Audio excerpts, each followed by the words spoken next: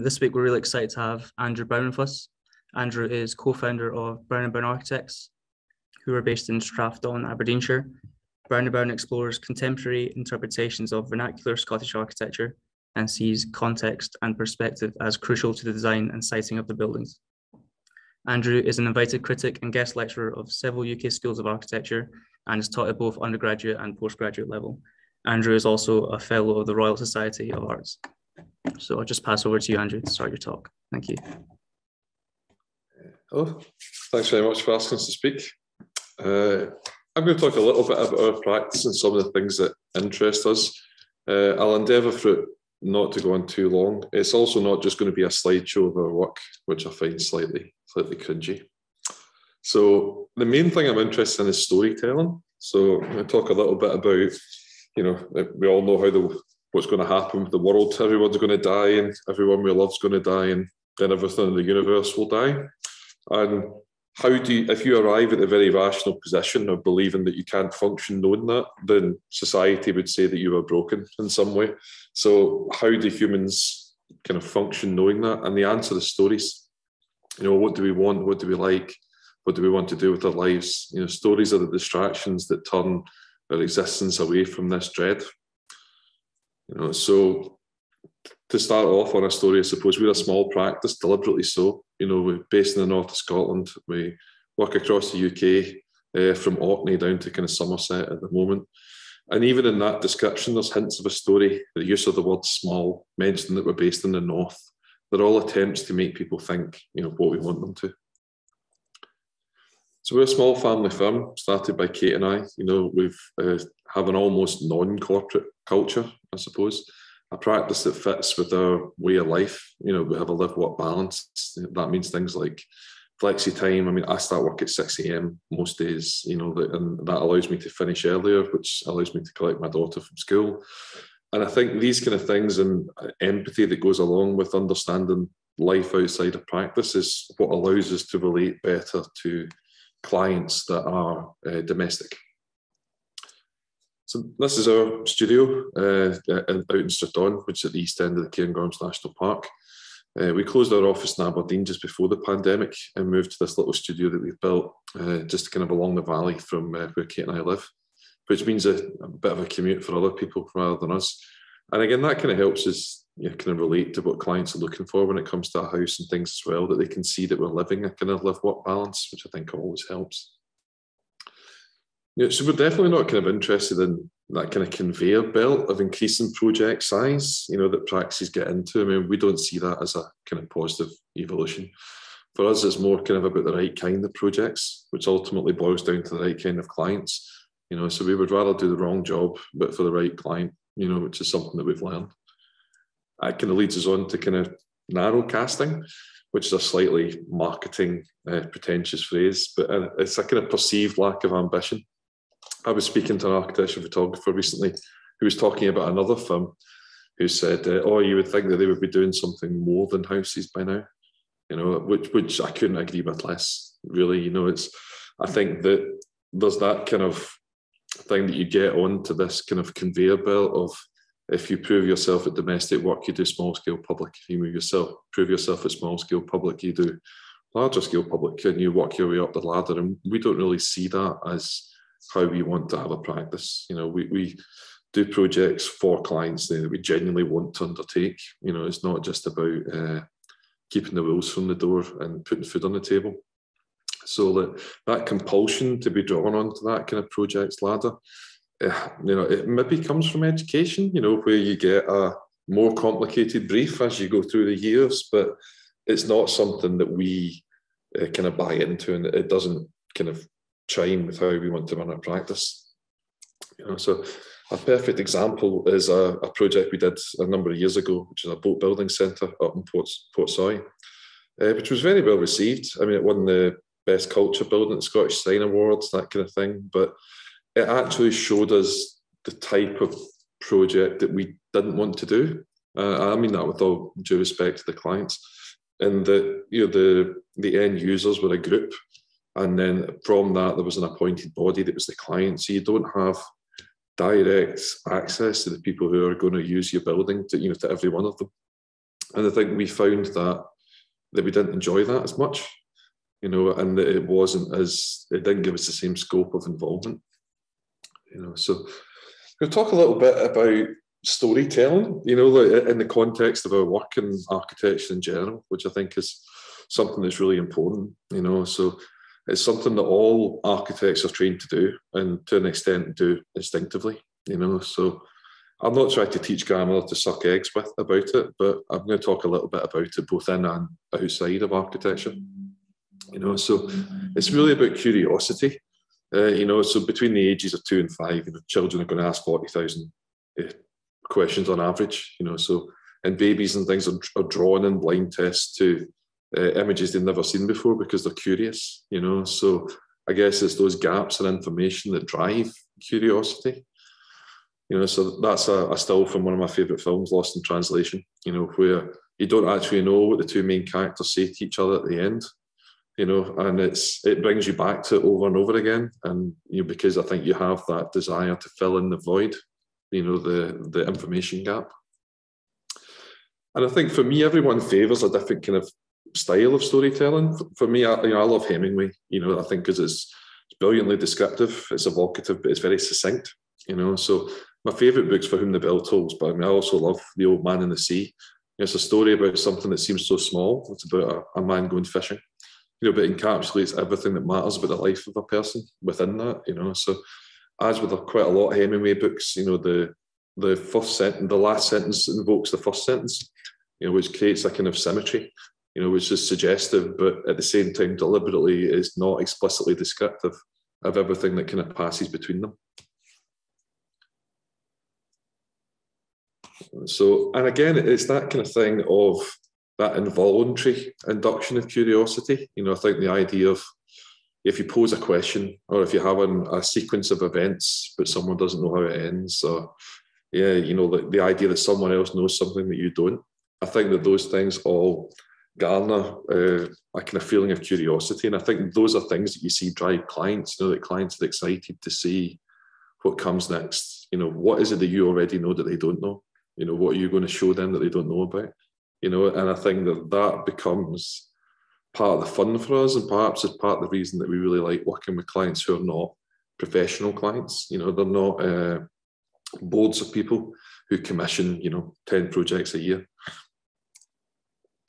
So I'm going to talk a little bit about non-architectural examples of storytelling. You know, so this is an image by a guy called Alex McBride, who's a war photographer. And I watched a lecture that he gave earlier this year to Leica, the Leica University, about the war between Armenia and Azerbaijan. You know, he was sitting in his living room and he heard on Al Jazeera that a war had broken out. So, you know, he grabbed his bag and he was at the airport, you know, with his credentials in a few hours. And it's that idea that, you know, they're not always aesthetically beautiful photographs, although that one is. You know, but it gives the viewer a piece of information and communicates something to them. You know, who is a soldier? You know, has he lost someone? Is he paying for protection? Your mind starts to fill in, you know, what happened to the church. Your mind starts to fill in the gaps. You know, and I think that's something that's always interested me in a way. It's the way that you can interpret, you know, kind of photographs or pieces of visual information. I mean, Todd Hido, who's a famous American photographer, you know, has this kind of range of photographs at night, and they never have the human form in them, so that the viewer can always place their own narrative on it. You know, so many people tell them that the images remind them of something from their own past, even if they've never been in the place and they've never visited it. And I think it's because there's human elements within it that we can all relate to, but that the human is removed from all of the images. And to continue the kind of talking about kind of storytelling, sorry, I'll go back and not play that quite yet, is there's a chap called Roger Deakins, who is a kind of master of cinematography. And everyone has seen Roger Deakins films and doesn't know about it. You know, so I'm going to play a short clip from 1917, you know, which is, it's actually not a genre I'm a big fan of, but it tells the story so well in one shot, it leaves you breathless and it kind of draws you in. You know, so I'm just going to play it. It's just a minute or so long, and then we can have a chat about it after.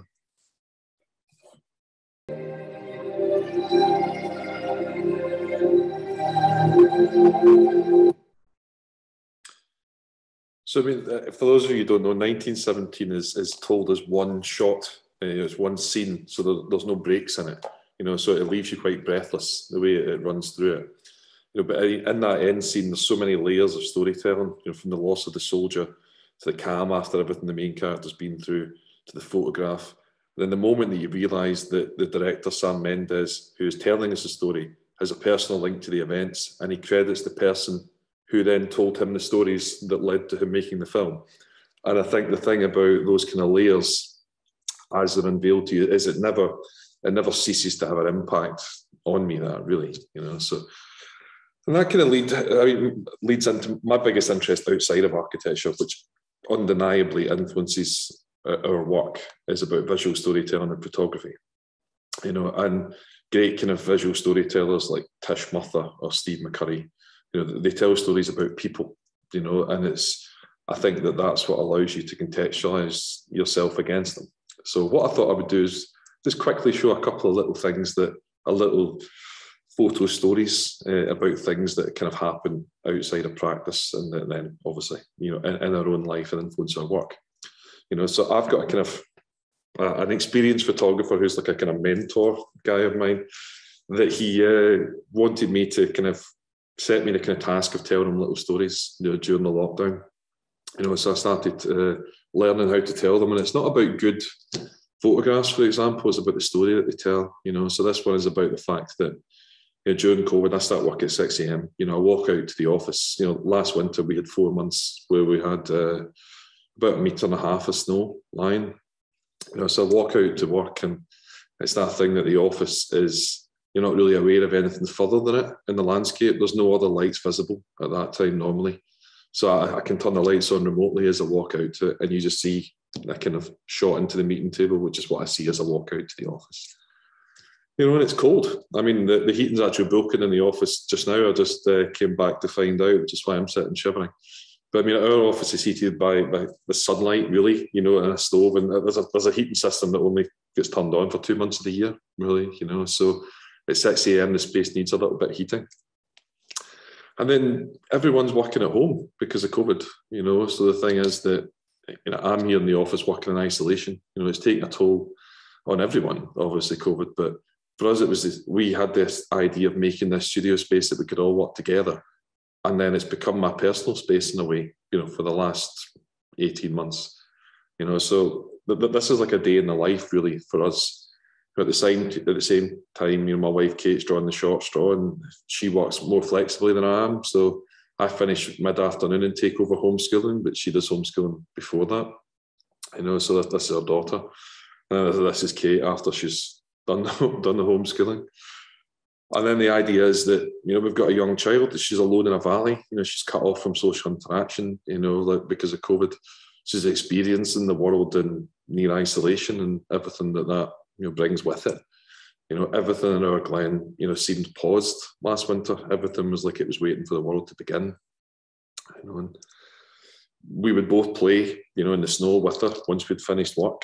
And, her days would end, colouring in with her feet in warm water.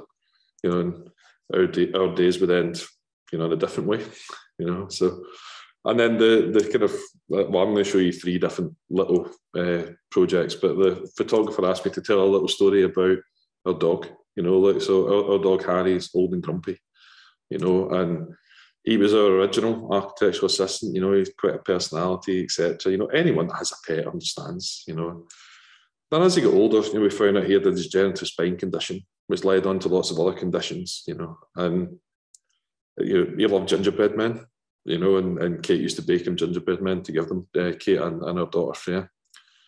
And then, as you can see from his arms there, things weren't good at this point, and that's actually his last meal. Kate was giving him homemade gingerbread at that point before the vet, our friend, came to see us. So, and then suddenly you have a big part of your life, that suddenly you don't, and it's gone, and it's the absence of presence that leaves a mark, and you're left with objects that create fragments of memory. And I did this little project about the dog as a warm-up for something I'm intending to do about my father, who passed away a couple of years ago. I want to try and tell the story of him through photographs of the things that he left behind. You know, for example, our daughter asked for a scale Harry teddy to be made, wouldn't be parted with it for weeks, and that was what she wanted for Christmas. You know, and then going full circle, you know, like the old man in the sea, you know, it's the start of the story is his favourite spot where he was sitting in a favourite picture, and it's the end. Or is it? You know, because as this is our current dog, Monty, who also likes to sit in that spot and lie on Harry's rug and lie in Harry's bed. You know, so again, it's that idea of kind of cyclical storytelling in a way.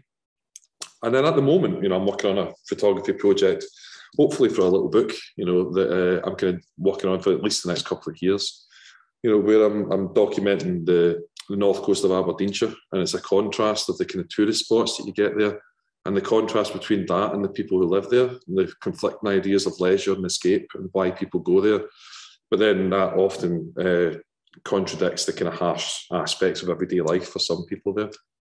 You know, so that this is Crivey, which, you know, many people will know, but you know, it's tourist places, but I'm trying to take them empty. You know, like the kind of Todd Hido thing, that I don't want any people in them, but I want to photograph them in the summer, which is very difficult. You know, so that's how tourists think about the spots. They think of them as places for enjoyment, not as places for people. You know, so.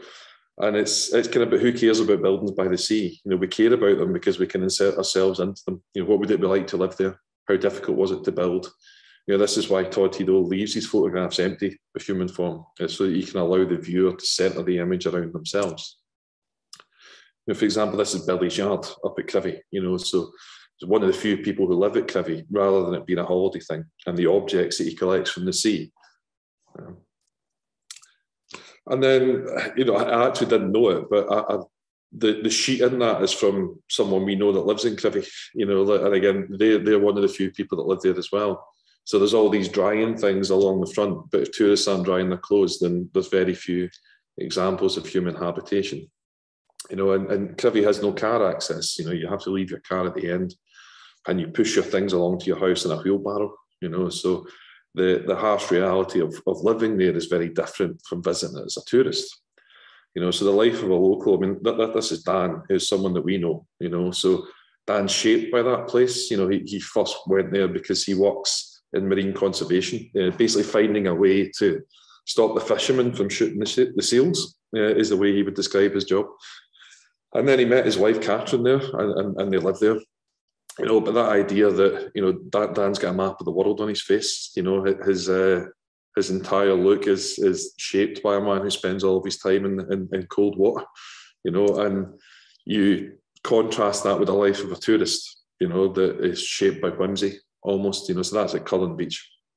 You know, and that's something we'll be working on over the next couple of years. I'm intending to go and visit.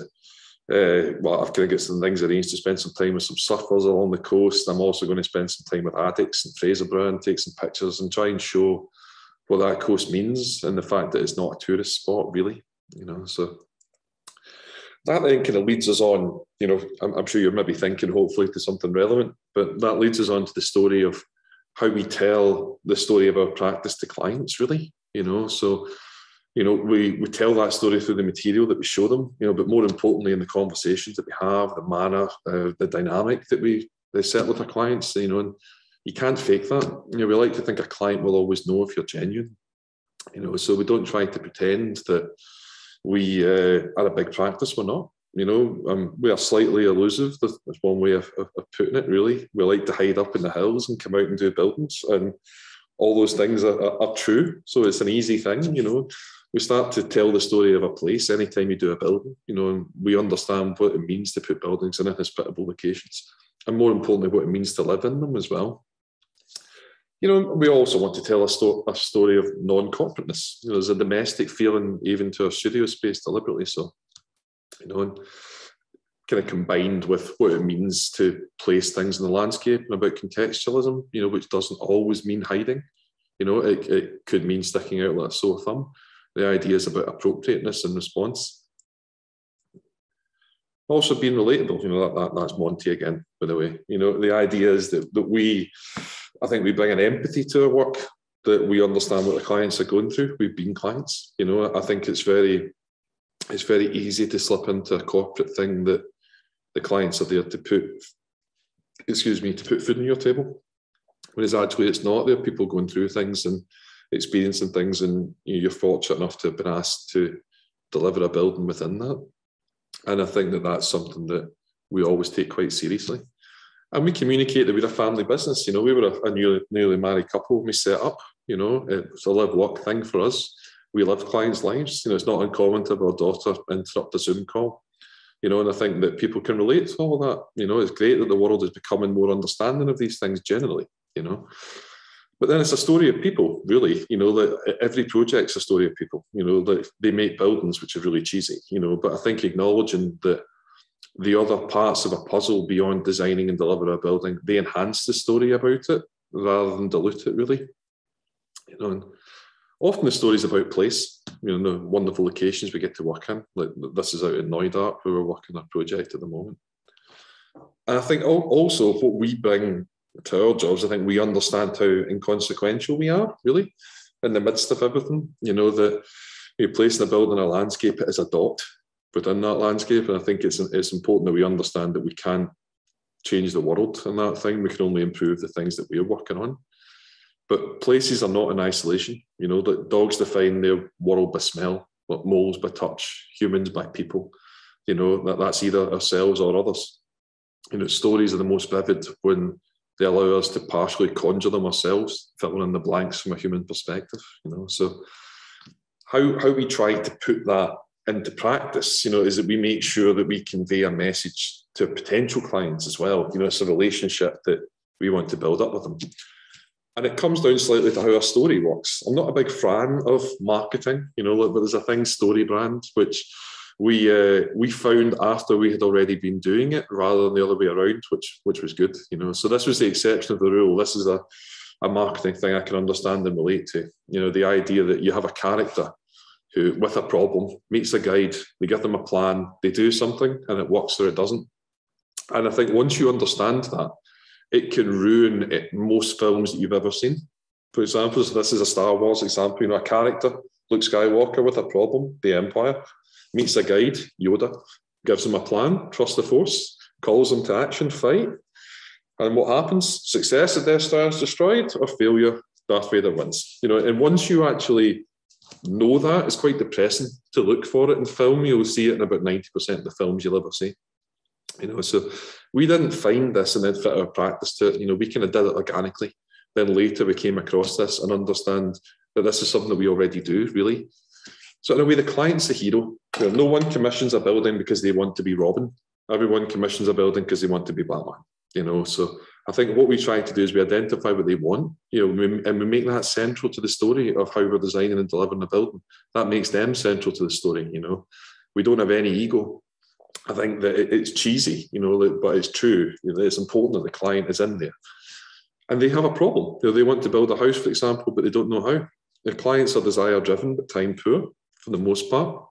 They're intelligent and capable, but they need our help. They're not people who, through our genius, we will bestow upon them a building, which is the kind of architect ego model. So they're people that have a specific problem. And it's a privilege to be asked to solve it because that allows us to do the thing that we want to do. Second and last Star Wars reference, the client meets a guide. The clients don't want heroes. They want a guide to help them achieve something, not so that they can bring us something that we can achieve. Everyone sees things through the prism of themselves, and you can't help it, including clients. And we want to be that guide. It's the last Star Wars reference, but it's not the last film reference. There's the hero and the guide, Rocky. There's also one of my other favourite films, The Life Aquatic. One of the many films ruined for me by the story brand framework. About the idea you've got Steve Zissou and his son, who's the hero. One's the hero and one's the guide. And I think once you see that, you see it all the way through things. So we tell clients how we'll get them where they want to go. It's not only about the solution. People should enjoy the journey as well. It's not something that domestic clients get to do often, if ever again. If you're lucky enough to do a building, most people do one. As a result, we're not just offering them the result, we're offering them the process as well. I think we put clients in the middle of the project, we call on their input, we'll liaise with them, we build trust with them. When we design a building, for example, we show them several options. We want to get their feedback and we want to feed that in. And then what comes from that is a further option that encapsulates everything that they were keen on and that we were keen on. But you know, it gives them a real role in steering the ship, which I think is, if you're brave enough to embrace it, is a really exciting way to work. And then obviously, so they avoid failure, I did a Google search for the worst designed house in the world. So I'm not picking on this house, Google's picking on this house. You know, but it's important to let people see what's at stake if things don't go well for them. But then hopefully also, you know, show them what happens if it does go well for them. You know, so make sure clients understand how we can help them get where they want to be, but also what it's going to look like at the end. You know, it's not just about that end result, but it's about the journey as well. Not as bad as it sounds, telling stories to clients, but what I really mean is some projects. You know, so took a little bit about our Lower Tulloch project. So one, a character, the client.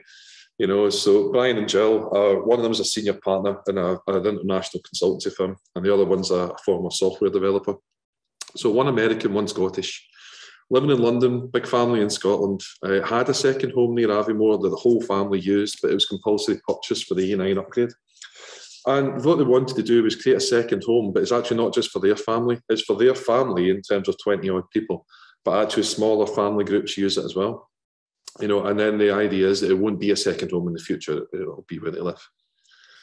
So they're the problem, you know, really. So just outside Aviemore, there's an existing house in an adjacent steading. It's a lovely thing, or it was a lovely thing, as I'll show you in a little minute, but it has some real difficulties about it as well. You know, so they wanted to create a house, let's say, for their wider family could gather from the US and from the UK, you know, and they'll end up living there, you know, as the children get older. And the original brief was to reuse the existing steading, but this presented a lot of challenges. You know, it was 6 metres away from the house, it was 3 metres lower. And the site itself is tucked away, it's a hidden kind of context. It's an island of privately owned land kind of in Rothiemurchus estate. So anecdotally, we've kind of been told that the house was gifted to a tenant farmer who came back from the First World War, just to cycle in with my 1917 reference, you know, and that's why it's one of the only privately owned bits of land. So there was the existing house on the right-hand side, and then there was the steading on the left. Now, that steading, unfortunately, was made of some bits of stone, some bits of block, some bits of falling down. There was bits you could put your arm through it. It was really poorly constructed. You know, and like I said, where it sits presented some real difficulties as well. So you can see the house kind of visible there in the context of Rothiemurchus. So you can't actually, where we put the extension project I'm going to show you, you can't really see from the public realm at all. And then step 3 of the story is they meet a guide. I'm not going to talk about this for every project. I'll just do step 3 just for this one. You know, so how we meet clients is a long story, which I won't go into, but it's primarily about empathy, you know, establishing common values, things that we like, hints at what type of people we are, and vice versa. You know, it's a non-project related posts on social media aren't just there as filler. They're a way to give clients visual cues as to what kind of practice and people we are, and an attempt to attract our counterpoint in a client. You know, so like I say, I wouldn't repeat this on other jobs, but for example, it might be ceramics, nice objects. It might be Leica cameras, which are my own personal obsession. You know, it might be you know, an idea about certain books that we read, or about lighting that we like. You know, like it doesn't matter. You're trying to find an affinity with people, and for them to find an affinity with you. So 4, you know, it gives them a plan, and this track into the site became the starting point for the whole design process for us. At the moment, the garage door you can see there, it blocks the views of the Spey Valley beyond. But that's, as you walk into the site, it's a really interesting kind of vista. You get this kind of little tunnel through the trees. And it became interesting to us. We wanted to open up that view that's framed by the trees, but we also thought, could we keep the bulk of the building hidden behind the existing foliage? So then it became about the idea of the track and the building being supported across it, you know, and that came pretty quickly. You know, kind of as a starting point for the design process, it was like a simple descriptive reaction to visiting the site. The idea of like cantilevering a barn-like volume above a heavy plinth that we make, you know, using the existing stone, and creating a clear division between the old and the new, or the farmhouse and the new part, with a frameless light touch glass in between. And we started to think about the idea of should the barn float above the plinth, or should it be anchored in some way, perhaps the other side of that, the gap that you see through the trees? So rather than just be a hole through the trees, we would then create another layer to the hole. So we would create something on each side too that you could look underneath. And the kind of stages for that came, you have an existing steading, you take off its roof, you create a plinth, and you put a building on top of it. And that allows you to have a consistent flow level across the extension and the old parts, because some of the members of this family, they range from 2 to 82, really. So I think trying to get everything on a single living level for most part was really important to us. So when you come in on that lower level, which you'll see in the images, all you've got down there are garages and services. So that's not the main entrance. That's where you come if you have been out kayaking or mountain biking, or you want to get down and put stuff in the laundry room. The main floor above, you kind of enter at that glass link, and you turn left into the extension for social and right into the house for private. And then the plan becomes more private the further you move through it, until you get down to the master bedroom, which is at the end.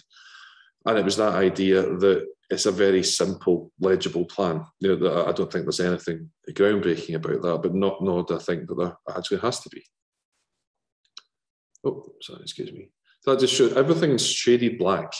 Is the way it already was. So the thing is that I think when you're doing something that involves a degree of extension or renovation, if it's not broken, you don't have to fix it.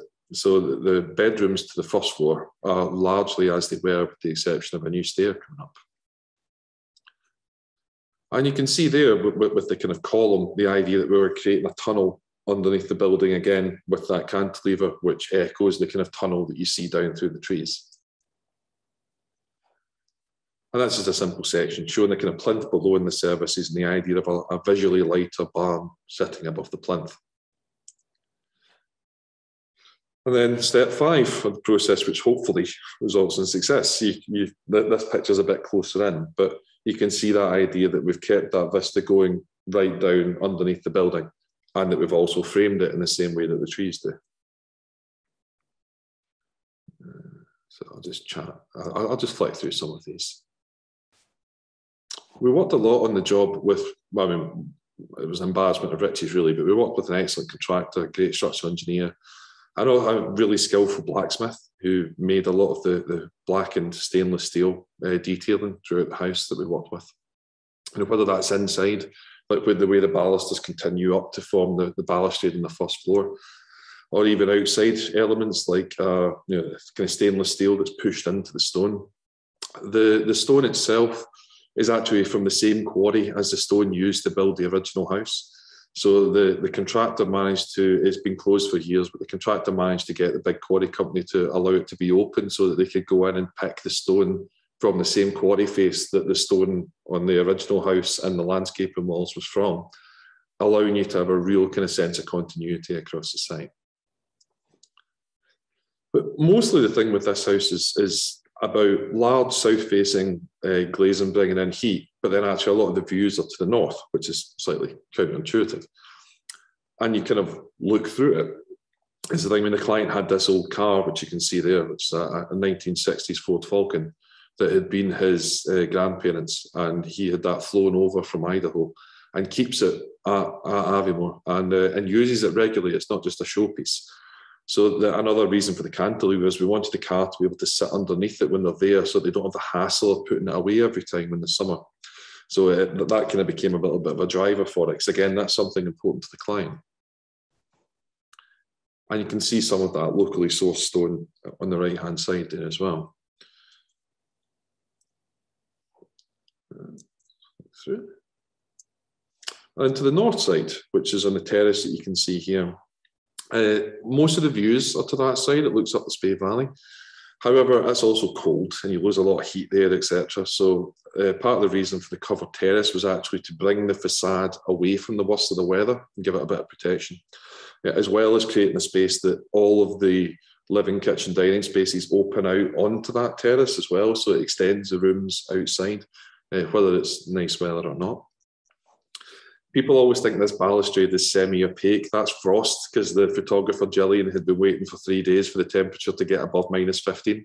So we just photographed it with the frost. But the idea is that there's these wonderful views north up the valley. And some of the rooms are about huge floor-to-ceiling views and giving you everything. And some of the rooms are about very focused views. And it becomes about, as you come into the master bedroom, that's the only window that you get that gives you that kind of slot view. And that's, I think, where the glass link is between the old and the new. And I'm just going to play a short film as well, just for a little minute. And this film, which I'll start, is actually made by another client of ours, who's a filmmaker, a chap called Ewan Robinson. And that was a really interesting perspective, that you're working with an existing client to make a film about a previous client's house. You know, so it was interesting to see how he looked at things, what was important about it. And what he didn't know, obviously, is that the whole time we were assessing what was important to him as well, so that can carry forward into his own project.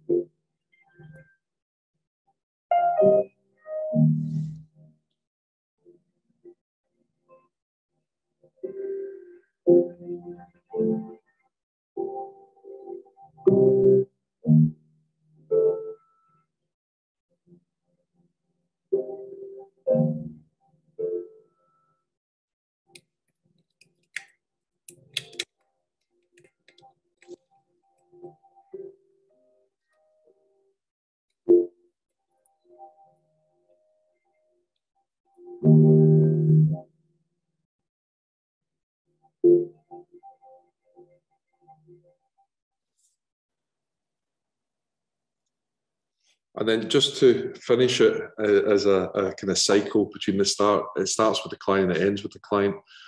The client wanted a hidden toilet that you open via a secret bookcase.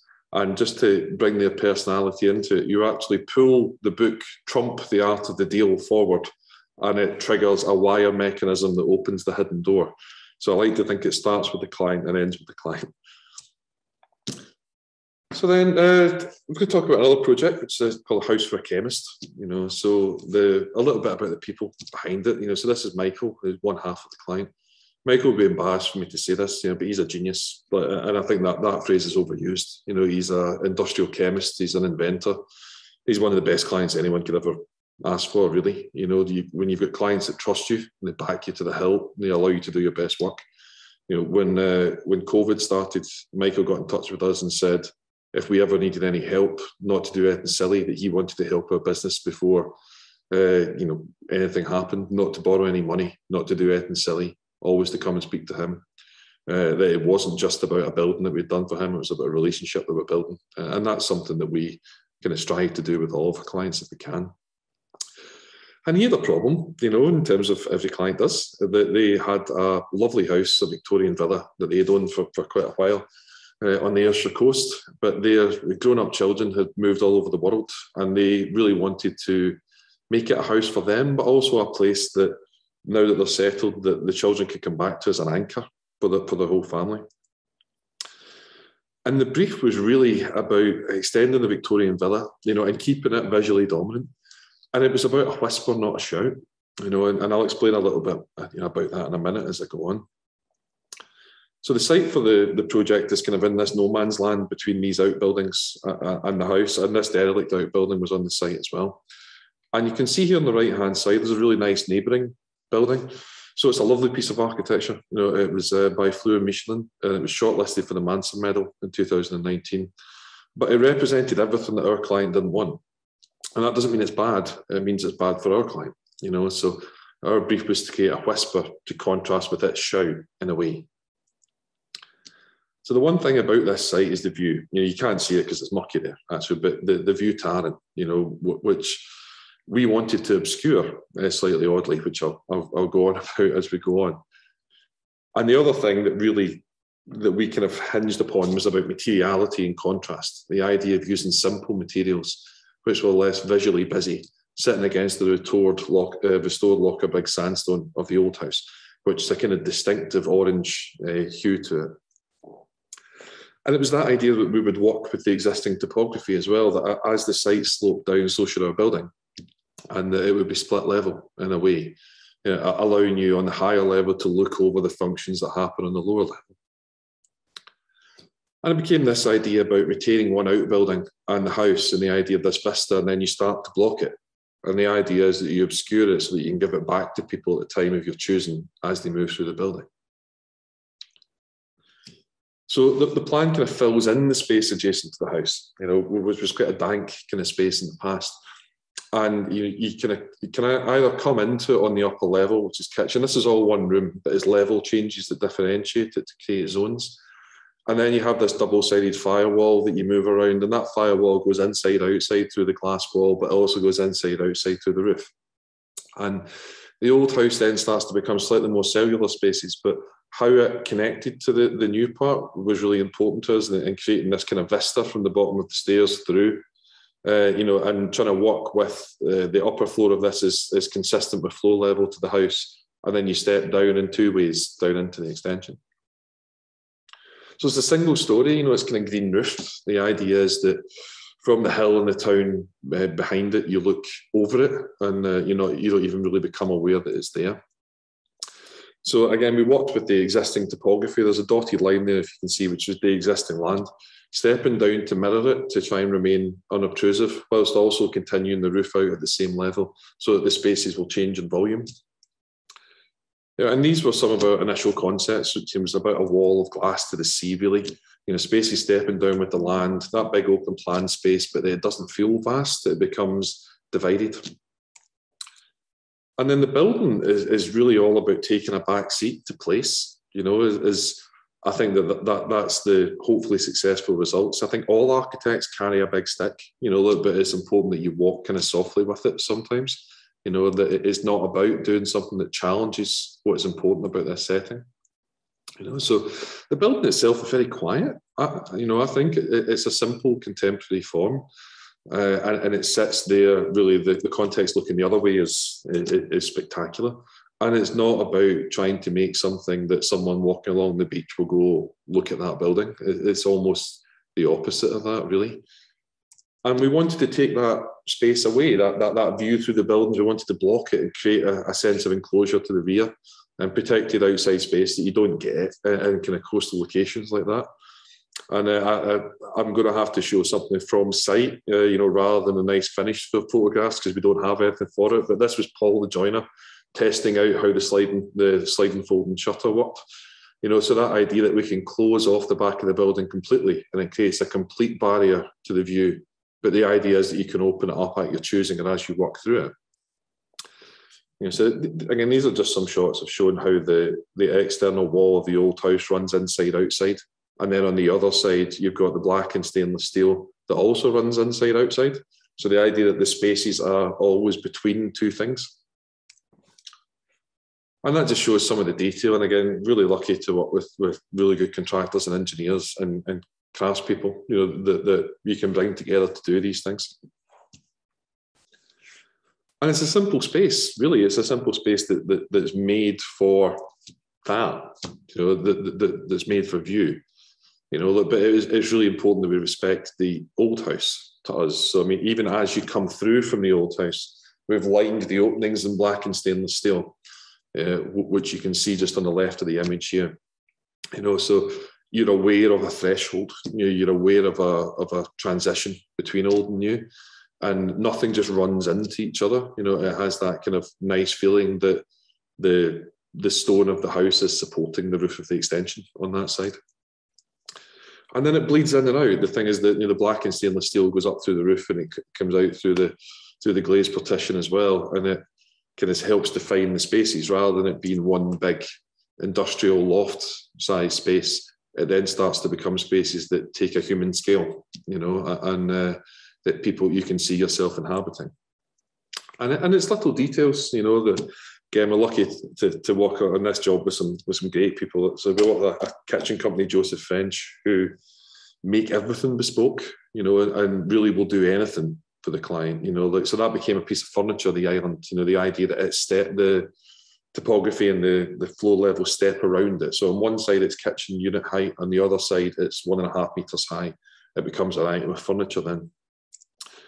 It was the same, we got to work with a company called Failco who make bespoke, wonderful bespoke furniture, with it's kind of really interesting provenance of where the trees come from and how it's within their gift, and to kind of dry them and work with them and things over a period of years. And they designed this table for that space, so the idea is that they'll never do another table like it.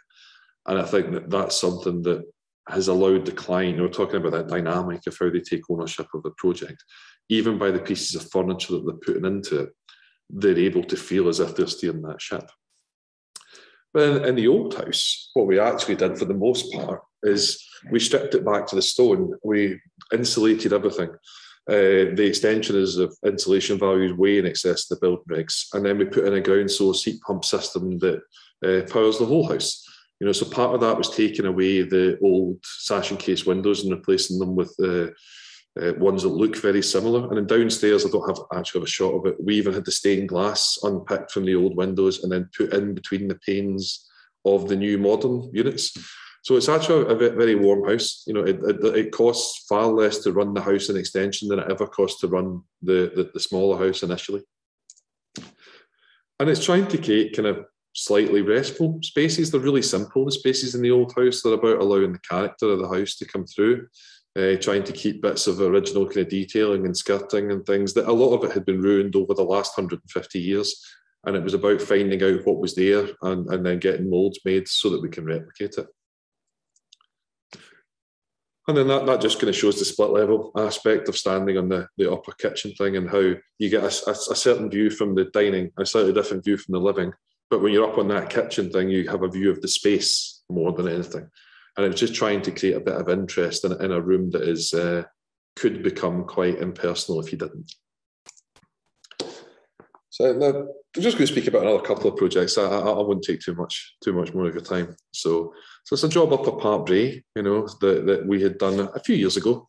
So the clients were a geologist and a GP who had met in Greenland when one of them used to be part of an elite Danish military unit that patrolled Greenland with sled dogs.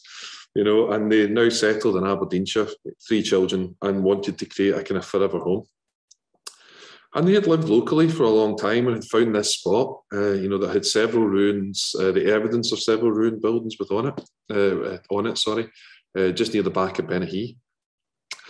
And the brief was really that it should be suitable for family life, but because one of them was a geologist, they were very interested in the ruins that were on the site and also any rocks that broke the surface. Excuse me. So, this actually isn't very clear on screen, but when assessing the site, we found no place where a building of this size could sit without disturbing existing rocks or or walls within the site. They look like real structures. Some of them are 100 mil high, those walls. Some of them are less than 100 mil high. And it was actually quite a manufactured landscape when you looked at it. There had been numerous homesteads that were on that hill at one point. And you can just see you can see some that maybe about 1.6 high at one point, but we're actually looking across some in clumps of grass, but you can't even really tell. And the idea became then, we wanted to create a new kind of masonry wall on the site, and then it kind of supports the other bits of it. So if there's nowhere that's large enough for the building on the site, we wanted to create that new fin, that new piece of masonry. And the idea is it could support a larger building above it that doesn't result in a large footprint scarring the site as much. And then we started to fill in underneath it, you know, which is where all the services and things for the house go. And in our first initial sketches, it was always about the idea of elevated living, about the clients being brought above the landscape, you know, and having a social space that kind of ran all the way along a large space with an outside terrace that they would bleed out onto. And the idea they always want to be outside, you know, the clients, they are always outside, you know, and they don't have to go downstairs. They can go onto the covered terrace and along to the end and access the land on the upper level. And it was also about creating spaces within a house for focus views, you know, not only big, wide, general ones. You know, that idea that you would make a book nook that lines up with the arch on the top of Dunedere, you know, or you would create a window seat that sits at this. There's a magnificent sycamore on the site, and it was the idea that you would create a treehouse seat within it. And it was about creating relationships between those open plan spaces and those smaller, more intimate moments like window benches. So the plan became about a lower floor that's service spaces. You know, it's parking, it's a space to for a gun safe and to hang game and all sorts of stuff, and also for a family to store sporting stuff. And it's where you enter primarily. You drive underneath the building, and you come up into kind of a large social space that again is divided by the stair in the middle, which is a dwarf wall and which has desks and things around it as well. And then a kind of fin wall that creates slightly more private spaces to the right hand side of the plan as you look at it, and one end that is about smaller bedrooms, deliberately so. The client didn't want palatial bedrooms, they wanted kind of monastic bedrooms, I think was the phrase in their quote. And the idea that they would put more of their time, effort and money into the social spaces of the house. And it kind of shows how it sits in the landscape. So the existing land kind of ran like that, you know, so we tried to kind of fit within it. And again, which hopefully kind of results in success. So the drive up to it lines up with that magnificent sycamore, which you can see kind of underneath the house there. There's a very dog theme to my lectures, it seems. So the materials palette was about, it's unpainted timber that's got CU on it. You know, this is a thing that makes it all weather the same regardless of what direction it faces.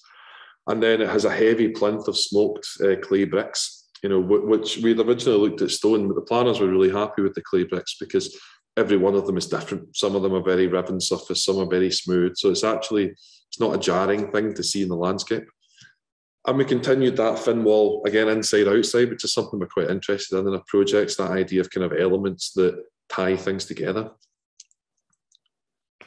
And we ended up with a larger building than the footprint allowed, you know, that space within the site that didn't have ruin on it. And you have kind of these wide reaching views kind of from the main social spaces kind of towards the back of Benihee and things. But at the same time, it's those more focused areas, you know, so that's a treehouse seat with the magnificent sycamore. We've also got places where there's integrated desk for homework that's adjacent to the kitchen, for example, so that there can be numerous members of the family all doing things, not needing to all be in on each other's toes, but within the same space. And you can see there the kind of colours of the clay brick versus the kind of colours of the old house, the ruin that we kind of consolidated on the site. You can see that they have the same kind of language colour-wise in the landscape. And that's the fin wall again, which is really an inhabited wall, you know, so it's got storage in it, it's got pocket doors, it's got a double-sided stove, you know, and it's something that kind of is a unifying element through the building.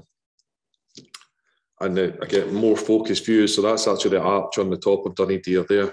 So the idea that the rear of the house has focus views and the front of the house has general views.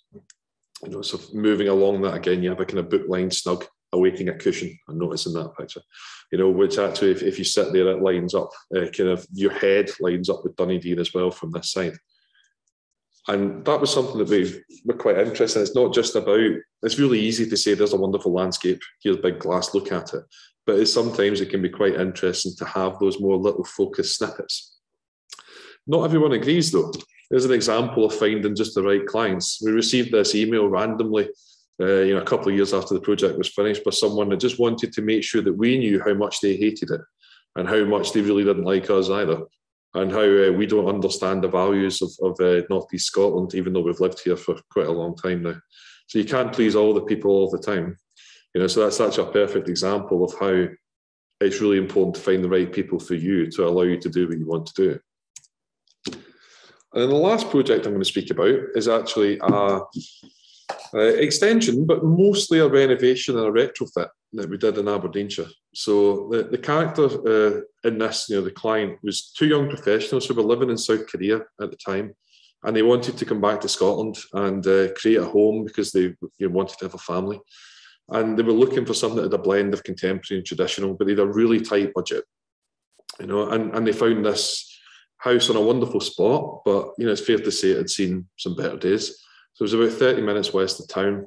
The original cottage and buyer with character, but then there was previous extensions that were of low quality, poorly considered and constructed. And it's a far more difficult problem than a vacant site for a house. So that was the original extension. It was just clad in kind of slate. It's angular walls, which just leak all over the place. And it wasn't a layout that worked or anything either. And our brief, as we worked out with them, became about upgrading and extending that house, keeping a very tight grip on spend and greatly increasing the thermal performance of the house, while reducing energy usage and things as well. So these were the existing plans. So you can see that the cottage on the right-hand side, the stable, the buyer on the left-hand side, and the kind of non-original extension. And what we wanted to do was make more of a courtyard entrance. So make it that when you come into that, you're protected from the weather. And the kind of yellow zone, as you can see it there, addresses you where you come in, and you've got kind of storage, etc. And the whole of the old cottage became kitchen family room. But it doesn't look towards Benihee. We made it address a private kitchen garden on one side. And then social spaces are about looking towards Benihee from the other side now. These projects mirror each other, the last two.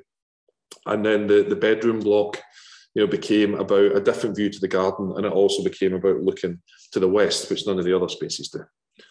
And it really, a lot of it is there's a high degree of retrofit, reducing the kind of embodied CO2 of the end result, but it's also about making the most of the elements that are already on site. I mean, everything's shown there that's shaded black or red was already existing. So it's really about putting an insulation and cladding jacket around the existing building. The only extension is there, which is, I think it's about 5 meters square. So apart from that, we wanted to create spaces that brought out the character and the volume of the original buildings. So we removed the first floor over the original cottage, which was tiny anyway, creating a volume that you don't expect inside an old cottage building. And as I said earlier, that addresses the garden. And in the existing extension, we kind of swept away the internal walls and created a central pod, that houses the bathroom, and the stove and things on one side, and coat storage on the other. And that helps create a degree of separation between the social spaces and the entrance courtyard. And it kind of defines the extent of where those social spaces beyond it sit. So again, you can see everything red was existing. So we're kind of working with the existing structure, but making it thermally efficient. And slotting that pod bathroom in the middle, which, like I said, kind of becomes that defining thing between social and entrance. And then just to try to bring it kind of in a cycle again, that first image looking into that courtyard where you had the kind of stramash of buildings kind of run into each other. And we wanted to make something quite legible of what is newer and what is old. So these are all existing opening widths that we worked with, so that we didn't make any new openings in the masonry on that side. And again, like quite a lot of our projects, it sits quietly, really. I don't think we feel the need to be shouting within the landscape. I mean, Upper Park Brae, for example, is something where it is far more noticeable in the landscape because that's what we deemed appropriate. Whereas in this instance, it's actually about letting the character of the traditional buildings kind of stand as well. You can see there at the bottom where we kind of had the restored and repointed and things granite plinth before we then clad the extension above it. So it is largely a retrofit project, really, but it's finding ways to do that creatively and make a big difference to the performance of the building. So that whole cottage then became a kitchen and family room with glazing that opens out onto a kind of smaller kitchen garden space. And the pod in the middle then obviously became this idea that if you go into a room that's obviously in the middle, you expect it to be dark and horrible. So obviously we wanted to try to confound that by creating this object, which has a stove and things and it's very functional, but at the same time within it is something slightly hidden and interesting. And these are just some examples of the kind of space that show, I think, the human elements of it that make it more successful.